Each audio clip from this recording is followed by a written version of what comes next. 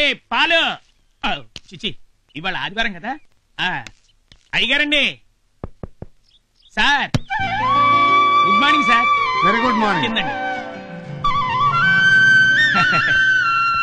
ఈ ఇంట్లో సండే వస్తే సంథింగ్ స్పెషల్ అండి వంటల్లో కాదండి ఇంటి పద్ధతుల్లో వాళ్ళు వీళ్ళవుతారో వీళ్ళు వాళ్ళు అవుతారో ఎవరు ఎవరవుతారో మీరే చూడండి ఈ చంద్రవంశం వారి ఫ్యామిలీ షోలో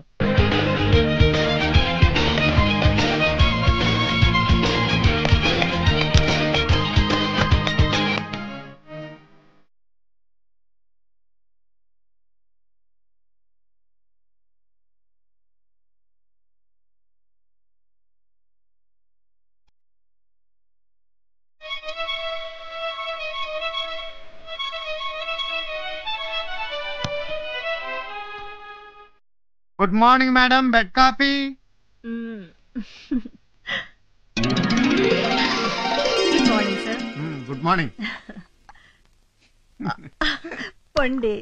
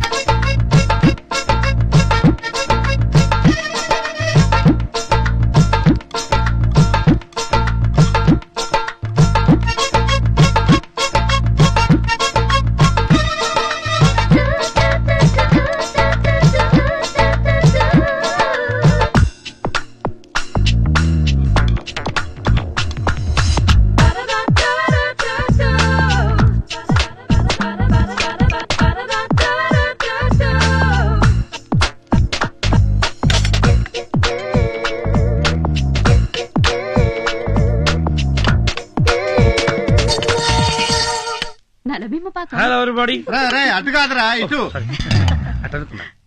ready ready ready dosa ready వదిన ఈ రోజు సండే స్పెషల్ ఏంటో తెలుసా అదిరిపోయే అల్లం పచ్చడి నోరూరించే ములక్కడ సాంబార్ మరిది గారు ఇది తమరు చెప్పక్కర్లేదు తిన్న తర్వాత మేం డిసైడ్ చేస్తాం అనయ్య నాకు నీలా పెళ్లి కానీ ఆ వచ్చే అమ్మాయి దగ్గర వంటలు నేర్చుకుని నీ లెవెల్లో వడ్డీ చేస్తారంతే ఏమంటారు మరి అయితే నేనెవరిని అవును ఎవరు బ్రదర్ నీ అర్థంకి పెళ్ళై 3 ఏళ్లైంది బ్రెయిన్ లో ఫిక్స్ చేసుకోరా అనయ్య ఈ చిన్నానికి అన్ని విషయాలు మతి మరుపు గానీ బెడ్రూమ్ లోకి వెళ్తే మాత్రం మామూలుగా కాస్త ఆగు నీకు పెళ్లి అయితే గాని బెడ్రూమ్ విషయాలు అర్థం కావు గాని అనయ్య నువ్వు తొందరగా వడ్డీ కదా నిలబడి చూడపోతే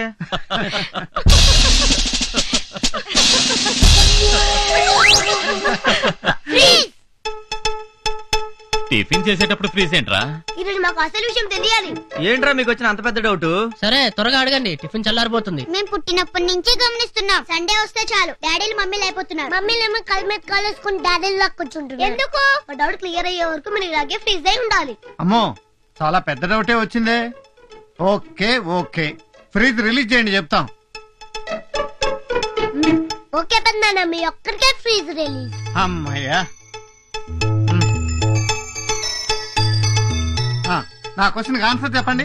ఈ రోజు మీకు స్కూల్ ఉందా? నో, ఈరోజు సండే హాలిడే. ఏం చేస్తారు మీరు ఈ రోజు? హ్యాపీగా ఆడుకుంటాం. ఈ రోజు సండే కాబట్టి మాకు ఆఫీస్ లేదు, మీకు స్కూల్ లేదు. హ్యాపీగా గడపడానికి వారానికి ఒక్క రోజైనా సెలవు ఉంది మనకి. మరి మమ్మీలకి ఎక్కడ ఉంది సెలవు? అవును పాప, మమ్మీలకి ఈ రోజు సెలవు లేదు. అందుకే ఈ ఒక్క రోజు మమ్మీలు చేసే పని డాడీలు చేశారనుకో, మమ్మీలకి దొరుకుతుంది సెలవు. గుడ్ ఐడియా పెద్దనా. Super. Hats off. Please release. yes sir, ఇది మనం కొత్తగా లాంచ్ చేయబోయే చంద్ర టీవీ ప్రాజెక్ట్ రిపోర్ట్ సార్. ఇవి మనల్ని అప్రోచ్ చేసిన యాడ్ కంపెనీ వివరాలు సార్. సార్, మన ఈ కొత్త ప్రాజెక్ట్ లో పెట్టుబడి పెట్టడానికి విదేశాల నుంచి కూడా చాలా మంది ఇంట్రెస్ట్ చూపిస్తున్నారు సార్. Very proud. సార్, మనం టీవీ మీడియాలో కంటే వార్త చాలా సెన్సేషన్ క్రియేట్ చేసింది సార్. Is it? 280/140. ఏంటి బీపీ ఎంత పెరిగింది? ఆ ధర్మరాజు వాళ్ళు టీవీ రంగంలో కూడా మనకు పోటీ వస్తున్నారన్న మాట. ఏమిటేమిటి మీతో పోటీయా? ఎంత పెద్ద దూకు! అయ్యగారితో పెట్టుకుంటే కుప్పకూలిపోతారు. మీ అనుభవం ఎక్కడ, బచ్చగాళ్ళు ఎక్కడ?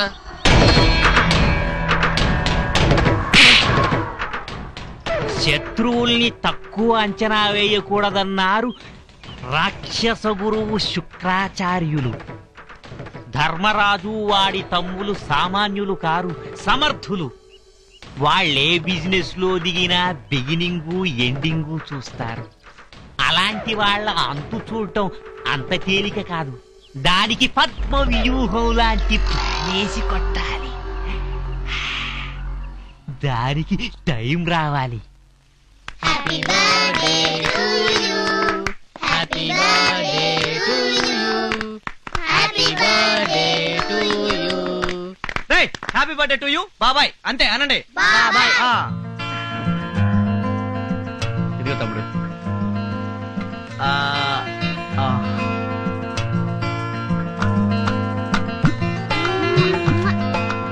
పిల్లలు అందరూ రండి. హరి, నువ్వు కూడా దీపం వెలిగించి నీ మీద మాకున్న ఆశలన్నీ నెరవేరాలని దేవుడికి దండం పెట్టుకో. రా, తీసుకో.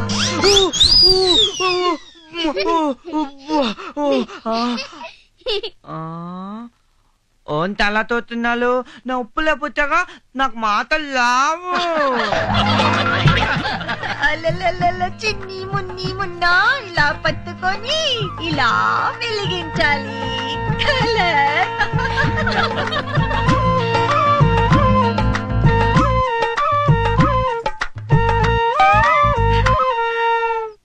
శీఘ్రమేవ కళ్యాణ ప్రాప్తిరస్తు.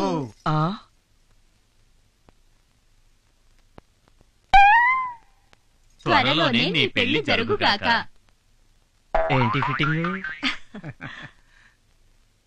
చిన్ననే, మా తమ్ముడి ఫేస్ లో పెళ్లి కళ కొట్టొచ్చినట్టు కనపడుతుంది కదా భూదేవి.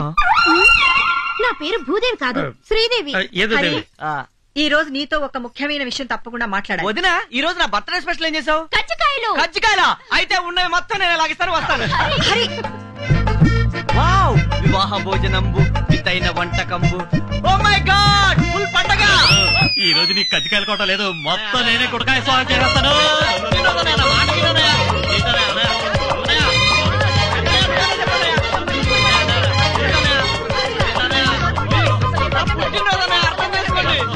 చాలా ఇష్టమైన కజ్జికాయలు, ప్లీజ్. ఏమ్మా, కజ్జికాయలు చూస్తుంటే నోట్లో లాలాజలం ఊరిపోతుందా? అవునన్నయ్య, ప్లీజ్ అన్నయ్య, ఇవ్వన్నయ్య. పెద్దదిన బంగారు చేతులతో చేసిన అన్నయ్య, అమృతంలా ఉంటాయి, ఇవ్వన్నయ్య ఒకటి ప్లీజ్ అన్నయ్య. No no. పెద్దనయ్య, నువ్వన్నా చెప్పన్నయ్య. అసలు ఆ కజ్జికాయలు ఎత్తుకెళ్ళమని ప్లాన్ ఇచ్చిందేనేనరా? ఇప్పుడు ఇమ్మని ఎలా చెప్పను? ఓకే, నీకు కజ్జికాయలేగా కావాల్సింది. అవునదినా, నేను అడిగింది నువ్వు చెప్పేస్తే నీకు కావాల్సింది నీకేమని చెప్తాను. అడగండి, చెప్పేస్తాను. Very good. చెప్పేస్తానని కమిట్ అయిపోయాడు కదా హరిశ్చంద్రుడు. అన్న మాట పైన నిలబడతాడు. అడిగేసే వదినా, అడిగేసే. ఓకే, పెళ్లికి అన్ని ఏర్పాట్లు చేశాం కదా, పెళ్లి వద్దని ఎందుకంటున్నావో చెప్పు. అది తర్వాత చెప్తాను కదా. త్వరగా చెప్పరా, ఈ కజ్జికాయలు చూస్తుంటే నా కడుపులో డోలు మోగిపోతోంది. నాకు కూడా అన్నయ్య. నీ కడుపున పడతా. చెప్పాలి. ఆగండి. వీడి ప్రాబ్లం ఏంటో నాకు అర్థమైంది. ఎందుకు వద్దన్నాడు, మర్చిపోయి ఉంటాడు పాపం. మర్చిపోయేది మీరు బాబు, నేను కాదు. మరైతే ఎందుకో చెప్పవయ్యా బాబు. ఈ రోజు కనుక చెప్పకపోతే ఎవ్వరం ఏమీ తినం. చెప్పేదాకా అందరం నిరాహార దీక్ష చేస్తాం. నయా ఆ కజ్జికాయలన్నీ ఆయనకి ఇచ్చేసాయి, మొత్తం తినేస్తాడు. మనం ఉపవాసం ఉందాం. అంత మాట అనొద్దుదినా. మరైతే పెళ్ళెందుకు వద్దంటున్నావు చెప్పరా? ఆప్యాయతలతో, అనురాగాలతో, ఆనందాలతో, నవ్వులతో కళకళలాడుతూ ఉండే ఇల్లు ఎప్పటికీ ఇలాగే ఉండాలని, నా పెళ్లితో అవన్నీ దూరం కాకూడదని. అంటే నా పెళ్ళై కొత్త కోళ్ళు ఇంట్లో అడుగు పెడితే మనందరికీ మనశ్శాంతి లేకుండా పోతుందంటానే. కష్టాలు, కన్నీళ్లు ఆ అమ్మాయితో పాటే కాపురానికి వచ్చేస్తాయట. మనందరూ దూరం అయిపోతా ఉంటానయ్యా. అందుకే మిమ్మల్ని అందరినీ వదిలి నేను ఉండలేనన్నయ్య. పిల్లల్ని వదిలిని, మిమ్మల్ని అందరినీ వదిలి నేను భరించలేనన్నయ్య. అందుకే నాకు ఈ పెళ్ళక్కర్లేదు. ఇదంతా ఎవరు చెప్పారా నీకు? జ్యోతిష్కుడనయ్య. జ్యోతిష్యుడా? భూకంపం వస్తే పడిపోతుందేమోనని భయపడి ఇల్లు కట్టుకోవడం మానేస్తావా? ఆడకూతురు ఇంట్లో అడుగు పెడితే లక్ష్మీదేవే వచ్చిందని మురిసిపోయే వంశం రా మనది. ఎవరో వచ్చి విడగొడితే విడిపోయేంత పెళసైన వంశం కాదు ఈ చంద్రవంశం. ఈ అన్నయ్య మీద నీకేమాత్రం గౌరవం, అభిమానం ఉన్నా నువ్వు ఈ పెళ్లి చేసుకుంటున్నావు అంతే.